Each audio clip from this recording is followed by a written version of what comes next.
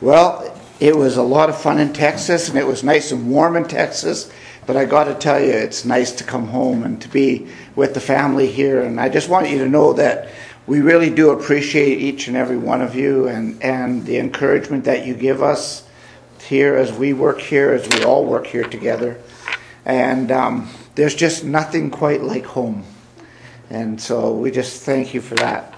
And it's great news that Elena is baptized into Christ. And I remember the first time that we partook of the Lord's table after our baptism and the meaning it had. Before that it was like, do we do this? Do we not? When we were visiting and whatever. But when we were part of the Lord and we partook of the table the first time, that was so precious. And so I know what you're feeling today too. You know, I was told that you can find good in everything. All you have to do is look for it. Sometimes you have to look really hard, but you can always find it if you're looking for it. And so as I was putting my sermon together this week, I was thinking about that, and I thought, yeah, there probably is something good in most everything. For instance, I think it's really good that I'm not a bug or an insect.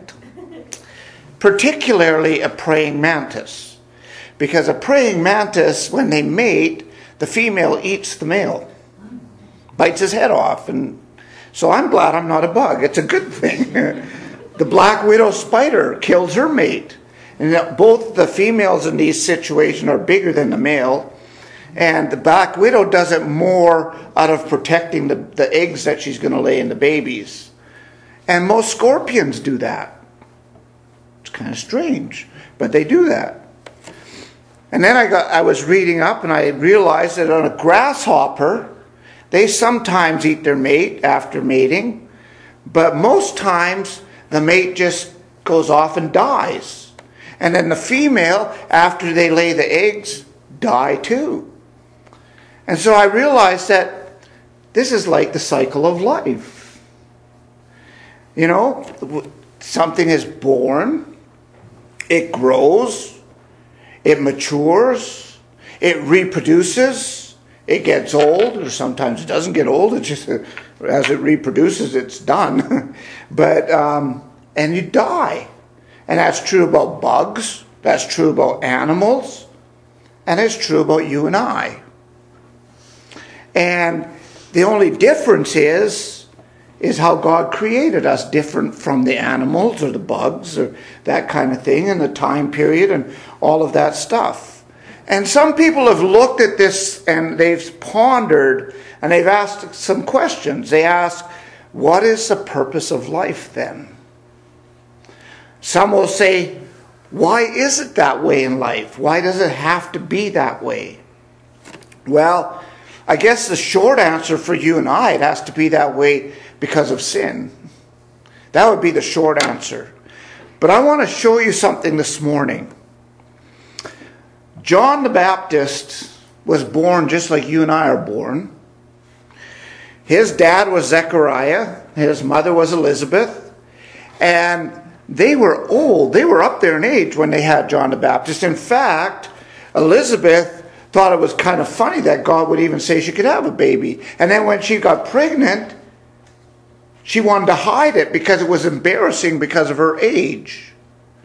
And you think about that, and yet Zechariah, the angel comes to Zechariah, and he says to Zechariah, your prayers have been answered. Now think about that. Zechariah was praying that they'd have a baby, even at that age. They didn't want to go to their grave without having a child. And his prayer is answered. And of course, from there on, there is rejoicing. And then the angel tells them that because of their son, many people will rejoice. And then she gets together later with Mary, and the baby leaps in her womb. Now, Dee Dee can kind of relate to that a little bit. She's got a baby in her womb, and she says the baby is kicking her and doing different things. I don't know if he's leaping or not. But it's that excitement, that joy of a new life. And then you think of, there's a future for this life. And it's so exciting. But John the Baptist, like you and I, grew up. He got a little older. He started to mature. And when he came to maturity, he had a purpose in life. And that's what his ministry was all about. And he started to preach repentance for forgiveness. He started to turn the people's hearts back to God. It's hard for you and I to believe or to think that God's people at that time, their hearts weren't with him. We look back, and I think we always look back through ideal glasses or something, and we look at them and we say, well, they were God's people, and they were God's chosen, and they were this and they were that. No. They were his chosen people. He had chosen for a purpose and for a time, but their hearts weren't with him. And that was true of Israel for a long time. And that's probably true of many Christians. They may be Christian in name, but their heart may not be with God. And so John had to turn their hearts back to God. And all of that was under the umbrella of preparing the way for the Lord, for the Messiah. The Messiah was coming. In fact, the Messiah was, we'll get into this in a minute, but was only 6 months behind in birth of John the Baptist. And so he's preparing the way. He's making the paths straight. He's telling the people, it's time to repent. The Messiah is coming. And John understood that that was what his life was about. Now, John struggled with it. John had moments where he said, is this really the Christ? Because it probably wasn't going exactly the way John the Baptist had it planned. But it was going exactly the way God had it planned. And so, John does his ministry, and it's interesting. His disciples come to him in John chapter 3 and verses 22 to 30. And they say to him, hey, John, we got a serious problem here. That guy that you baptized over there in the Jordan, that guy, that Jesus, he's baptizing over there. And all the people are going to him. They saw that as a problem. And John said, oh, you guys don't understand. Let me explain it to you. It's not a problem that we have. He said, we only have what is given to us from the Father. And what he's given isn't given to me. I was given something, and he was given something. And John says, so here's what's going on. My job's kind of done. I have to decrease. I'm fading out of the picture. And he has to increase. That's why all of this is going on. Because I only really came to prepare the way for him. And John, in preaching the gospel, got himself in trouble. And John probably wouldn't have planned it this way, but John couldn't help himself because it burned inside him. And he had to tell King Herod that he was wrong in trying to steal his brother's wife from him and marry her for himself. He said, that's wrong. And you need to repent of that. But it's funny, the rest of them didn't like that so much. All the people involved in that didn't like that. They didn't like John for that. And he gets thrown in prison. And then he's beheaded in prison because of the wish of one of the people that had an evil heart and was against John the Baptist. And so John was born, and you might say he was born to die. because that's really what happened. But it's important why he died. And that's what people sometimes miss. He was born to die for the kingdom. And so right after John the Baptist came along Jesus the Christ. He was born of a virgin. There were prophecies in Scripture about his birth, how it would happen, where it would happen, and why it would happen. The where was Bethlehem, the how was by a virgin, and the why was because we're sinners, and he wanted to redeem us from our sin. And so he's born, and Mary is excited. But can you imagine being the mother of Jesus? And all of these things going on after his birth. And you're just taking it all in. And it says from time to time that she just pondered these things in her heart. You know, people were going on and they missed it. They totally missed what was going on around them. But she was going, oh, I got to remember this. I got to remember this. Wow, what? I got to remember this that happened too. There's got to be a point to all of this. And so as a mother, she was watching out for her son.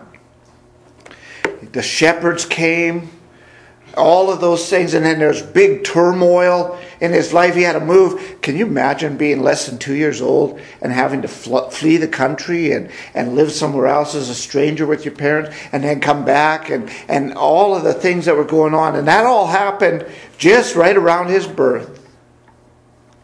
But then he grew up and he was 12 years old and he was in the temple. And they said, what are you doing here? Why did you stay here? You were supposed to be walking with us home on the road. And he said, didn't you know that I have to be in my Father's house? Now, if someone said that to you, what would you think? I mean, you knew what the temple was, right? It was God's temple. That was God's house to the Jews. And he said, I needed to be in my Father's house. He's making a statement very clear.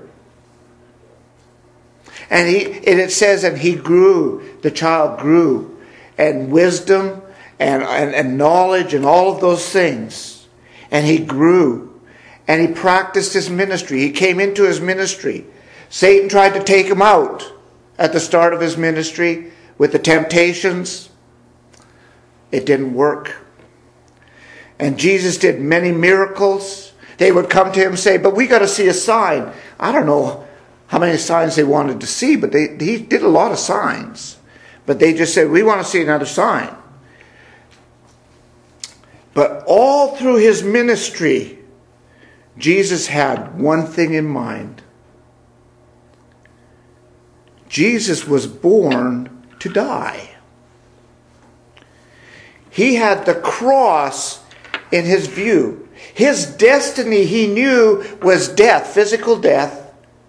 But he also knew his destiny was spiritual life. But he knew he'd have to die physically. So his ministry, his life, was a march to the cross. Now think about that.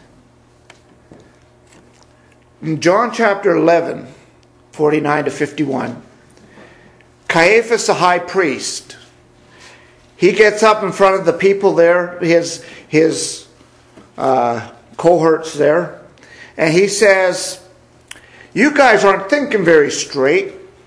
Think about this. Isn't it better for one to die for the people than all the people die? And John says, but I'm going to explain that to you, and he puts in brackets.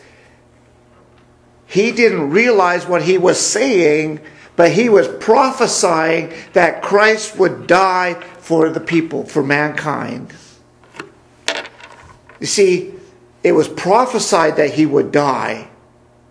In John chapter 3 and verse 14, Jesus said, you remember Moses? You guys hang on to Moses a lot. So you remember Moses, and he was out there in the wilderness, and the people disobeyed God, and God punished them, and there's these vipers that were biting them. And so he told them, put a serpent on a bronze serpent on a pole and raise it up in the middle of the camp, and whoever looks at that bronze serpent, they'll be healed of the snake bite. He said, the Son of Man has to be lifted up just like that. He was talking about his death. He understood that that's where he was heading. In John chapter 12, verses 27 to 33, he said that when he is lifted up, when the Son of Man is lifted up, he will draw all people to him. That same idea of being lifted up.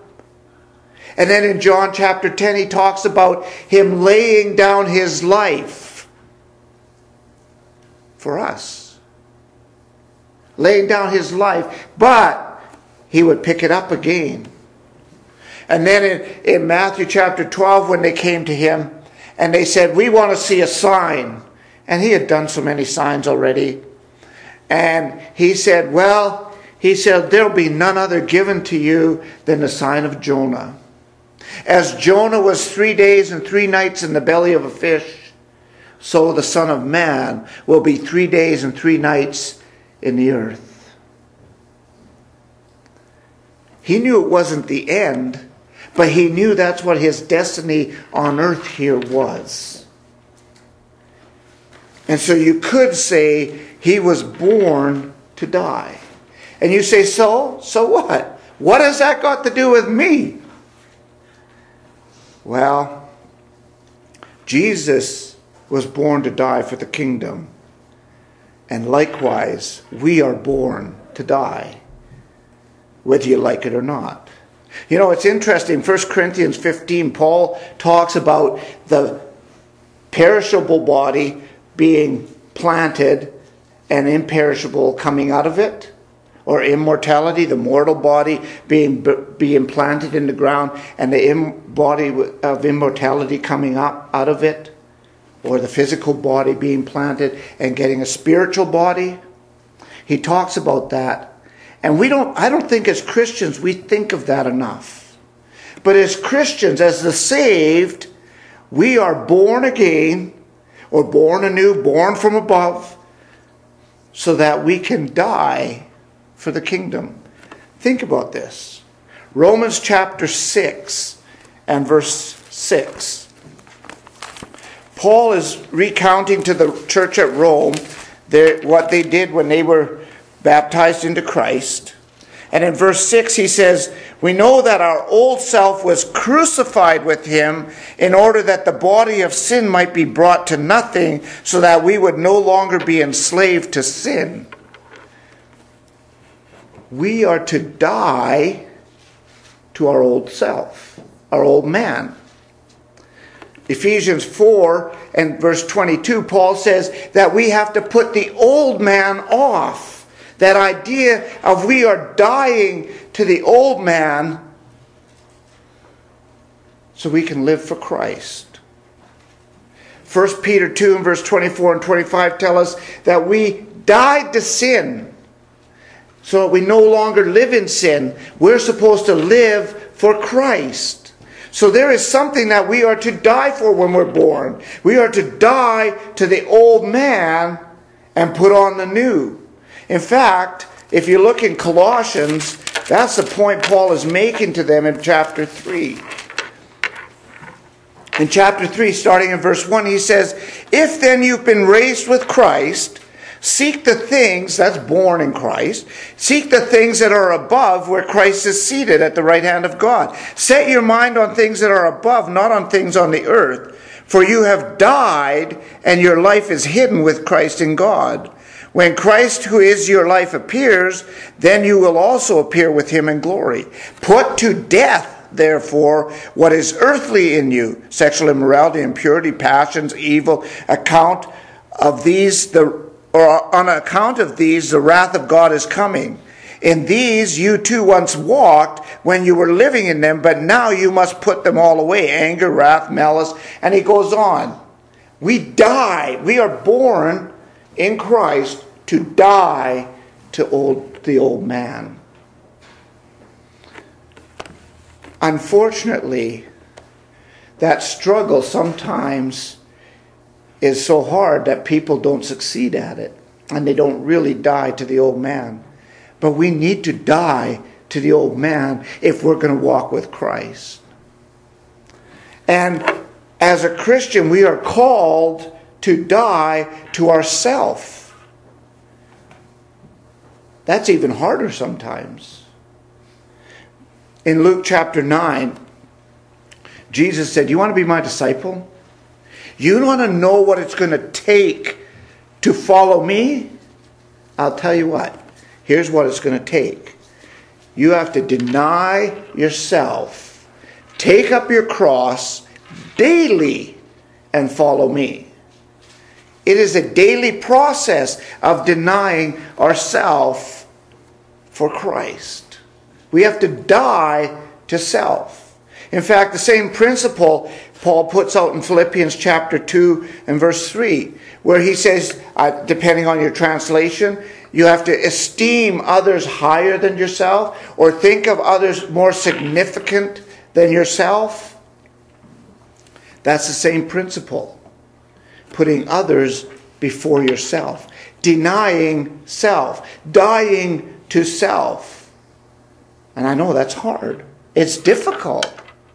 When I really want something, it's hard for me to let someone else have it.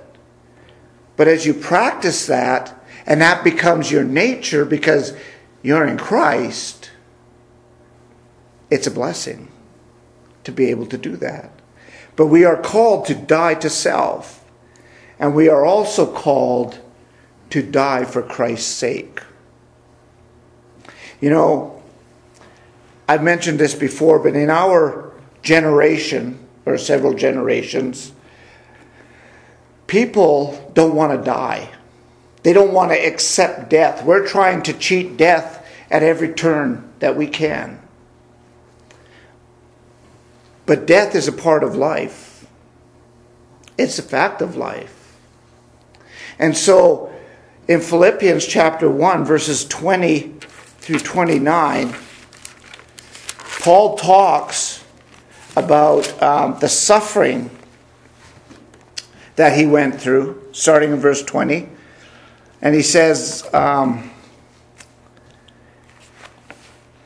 "As it is my eager expectation and hope that I will not be at all ashamed, but that with full courage now as always, Christ will be honored in my body, whether by life or by death.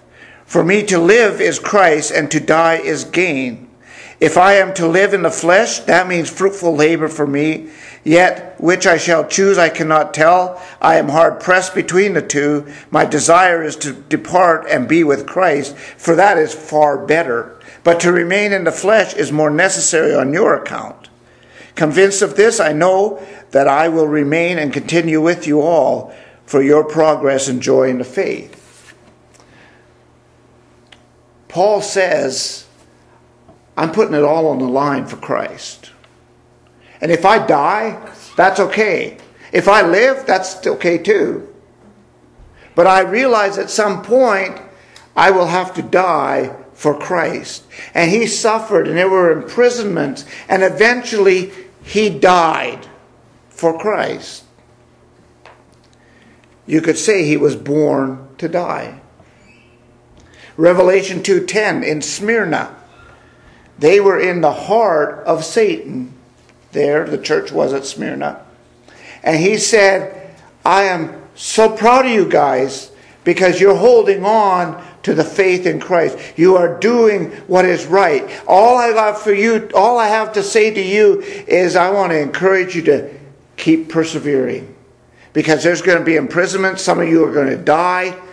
But you'll have your reward.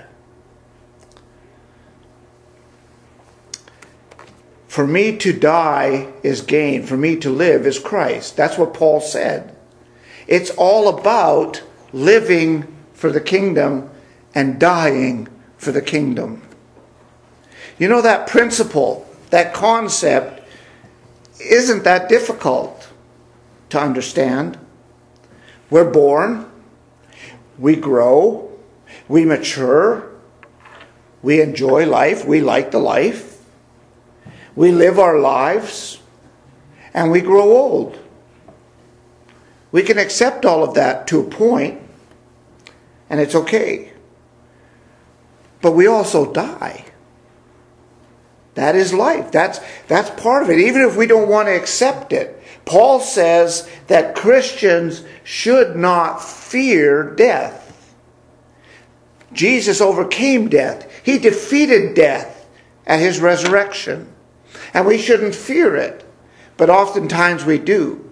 But what we need to understand is death is part of the process. And if I'm speaking for Christ and God says, it's your time to come home, if somebody shoots me, takes my head off, or die of a heart attack, whatever it is, it's a reward to me.